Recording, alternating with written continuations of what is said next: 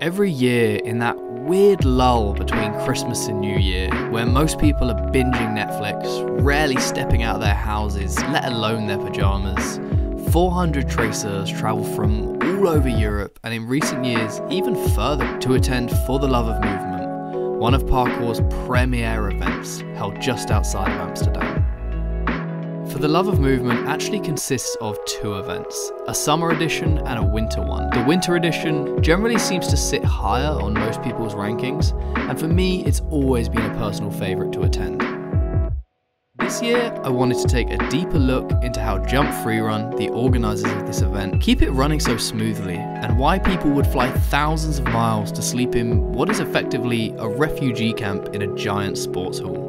So, we are finally here, outside what is rather an unassuming building, but this is where Jump Freerun hold For the Love of Movement winter and summer. Summer they use the outdoor section, but it's freezing, so we're staying inside.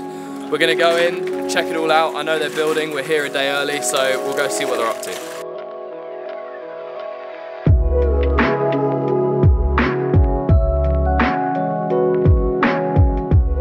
So is everything going well, guys? Is the spirit still there? Yes, that's great. I think one of my favourite things about For the Love of Movement is the fact that there's this level of consistency where everyone is used to coming to this same hall. It always happens here, so it's very familiar. But the course, the layout changes every year, and every year it seems to get better and better. So many possibilities. What's your favourite thing about coming here? Favourite thing about coming here is probably meeting up with everyone again. Because the parkour community is so spread out, we don't get to see each other a lot. So when we do get to see each other, it's always like so much fun. This year they have more equipment, they've got more scaffolding, and it just means there's more and more training options, and you can't get bored here. That was awful. Huh? That was awful. Land on your arches. Yeah.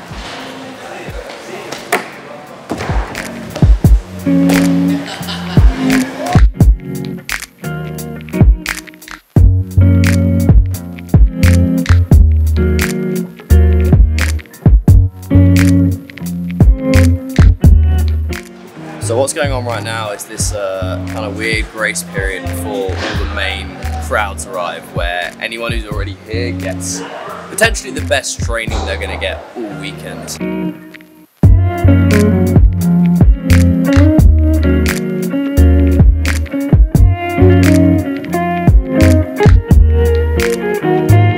As much as the event obviously needs hundreds of people to make it worthwhile putting on, obviously they need the ticket money to put on an event like this.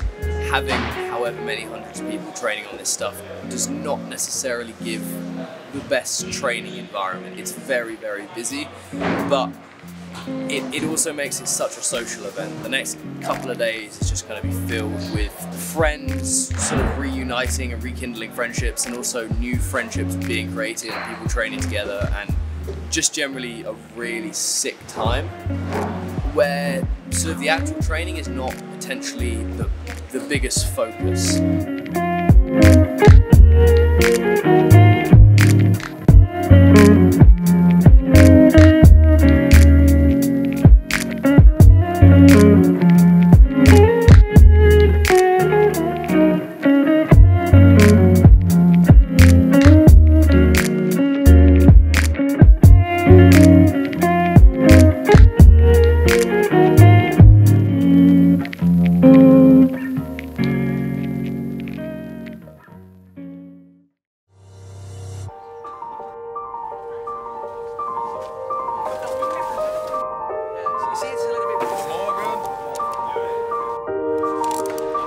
So, we're here, officially day one of For the Love of Movement Winter, with Mark Van Sweeten. You run Jump Freerun, right?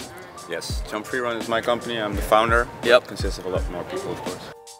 Why did you even put on For the Love of Movement in the first place? Well, that was back in 2012, and I wanted to do an event to get the entire Dutch community together. Yep. And whilst doing that, already a few international groups showed some attention, and that was actually the beginning of what now is For the Love Movement.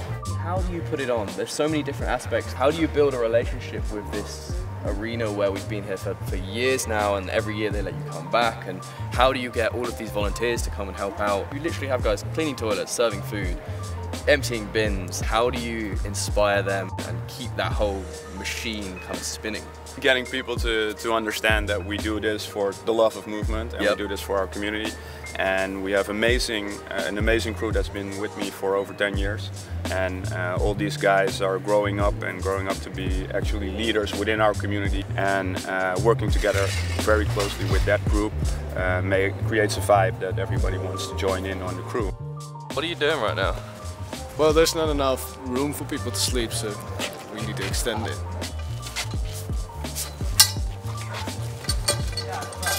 Do you help out here every year? I tried to, I started last year in the winter edition, mostly because, well, I get to go to the event for free, plus I don't mind helping out, building the setup and that kind of stuff. So basically you get a free event in return for helping. Yeah. Yeah. That's Which good. is pretty reasonable. It's good enough. Easy. Yeah. And there's free food, so I'm happy. Providing the leadership opportunities for people to sort of and develop themselves and find careers. We actually have people doing like internships, and part of their internship is like joining the event as a crew member. And they learn different kind of responsibilities, of course, like cleaning, safety aspects, building aspects. We've been doing the winter event since 2014, and it's been sold out every edition. Yeah. So actually this year is the first time that we actually put the numbers a little bit down, saying it's getting too crowded. Yeah. You still want people to have the opportunity to train. It's interesting to see that you're not trying to ruin the event by just kind of aiming for profit. You are taking that step to try and keep it as pure as possible and keep it into a solid training atmosphere. I mean, it is obviously busy, but you try and make it so that the focus is on training and everything like that. Well, focus it's on community actually. Yeah. It's not only on training, it's getting together, sleeping together, eating together, having fun together, going to the beach, doing fun stuff at the event. That's not only based on the actual training and doing runs and stuff. Of course, that's a big part of it, and that's the core of the event. Yeah. We still want to keep it that way. But it's a non-commercial event. All the profit actually we make with the event goes back into the event. After a few years of making some extra money because we sell out, now this year we have a lot of new obstacles and stuff, so that goes directly back into the community. You obviously help us out and you help many other brands by enabling us to have pop-up shops, which in turn allows us to have more exposure, face-to-face contact with customers, collaboration, and creates conversation. That's the whole idea. We're doing it together, and we obviously need the brands as well to be present at an event. The same goes for athletes.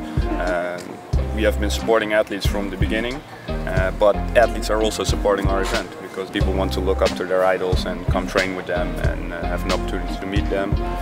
So that works.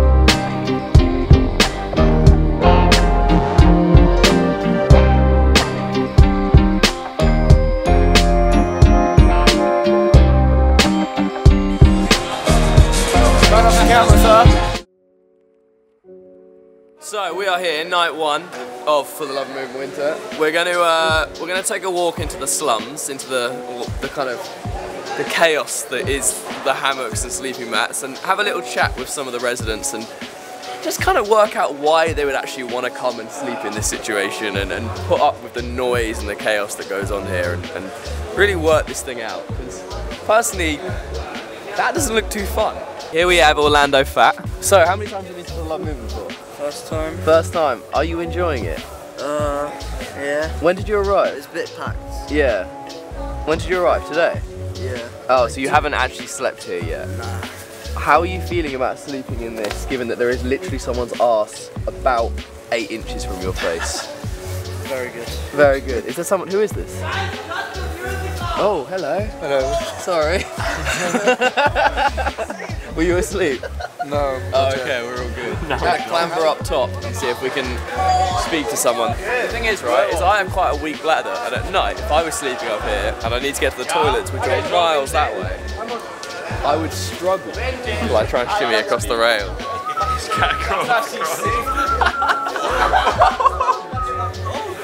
Wow, how the hell am I getting? Yeah, but I don't have any clothes on. That's fine. Okay. So we have stumbled into the German camp. How many times have you been to For the Love Movement? Twice. Twice. So why did you keep coming back?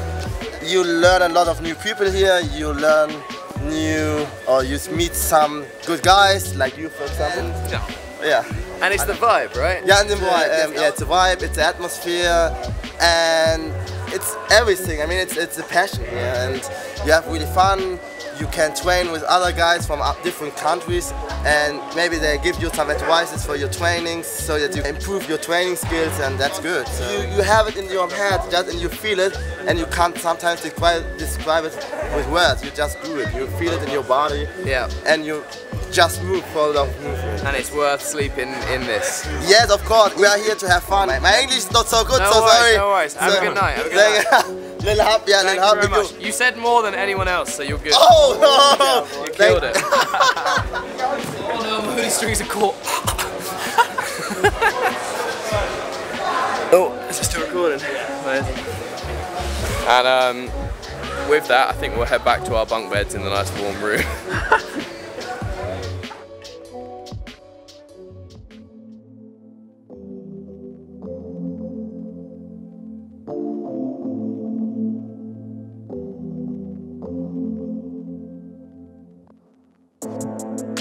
While many are put off by the crowds, you can always find individuals in the middle of all the chaos taking on personal battles to overcome massive challenges.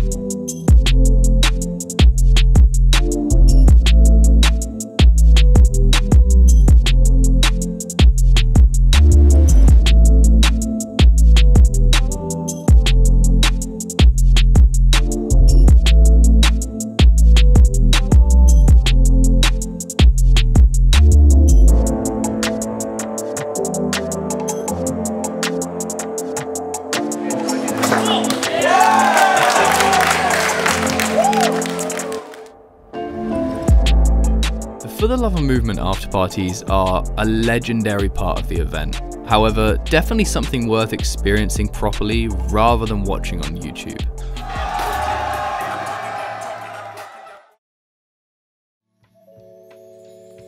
On the final day, hangovers reign supreme.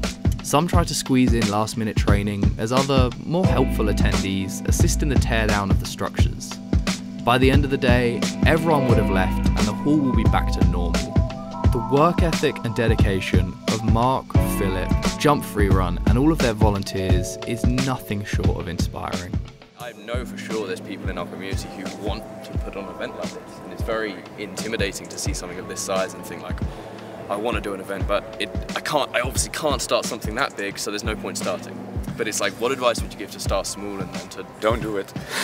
Don't do it. don't go into this. No, I think people don't realize the amount of work, hassle and pressure actually it is to put on an event like this, because it's all fun and games when you're here. Yeah. But we have like 5 or 6 people that are already starting work like 5 months before. Yeah. And we do two events a year, so basically we have 1 month off. And of course that's not the real physical hard labor, but it's like organization-wise, contacting the venue, creating relationships with flyers and all that kind of stuff. That's really important. It takes a lot of time, and we do it for the movement. Very true. Nothing else. So not something to rush into, but yeah. But my advice would be just start small, get a group of people together, and just do it. Just start. Let's be honest. You're unlikely to get the best training of your life for the Love of Movement. But if you look at these events less as training opportunities and more as chances to make friends, find inspiration, whether it be in movement or in business, and most importantly to experience the parkour community at its most pure, then you'll never be disappointed.